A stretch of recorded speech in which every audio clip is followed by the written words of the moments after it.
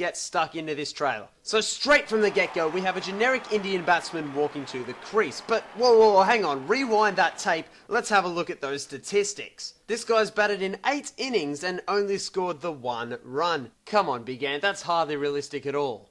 Now it's realistic. So moving on, and here we have what seems to be the new camera angle that you're going to see when you're playing the game. I really do like this new camera, the fact that it's different, it's something fresh, it's a new perspective on a cricket game rather than the stale old, over-the-shoulder, TV broadcast sort of thing. So here we go.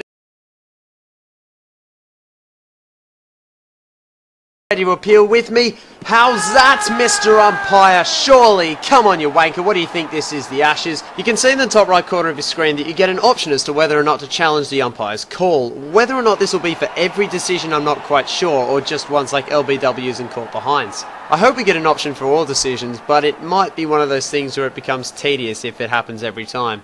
So this is BARS, the Big Ant Review System. It's a series of replays, you've got hotspot in there and all sorts of stuff to try and determine whether or not the umpire's decision was correct. I hope in-game umpires aren't going to be wrong too often at the time, particularly on blatant ones like this, but hey, if they are, at least it'll be realistic. The slow-mos here give us a great opportunity to look at how some of these animations are going to look in-game, and I think they look fantastically smooth. We can see here the ball tracker Hawkeye looks absolutely fantastic, and we can already see that BARS is better than the whole DRS system in real life because it actually makes a correct decision.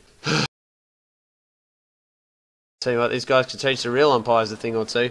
But nevertheless, we see the decision and that is overturned. Another rubbish innings to add to this guy's career. So guys, that is the first real insight into how this game is going to look on your TV screen when we pick it up in around October or November. Hopefully it'll be around that time to coincide with the return Ashes, but I'm sure we'll find out in the very near future. Now guys, if you enjoyed this video, be sure to mash that like button and hit that subscriber button if you would like to see more. Thanks very much for watching guys. Cheers and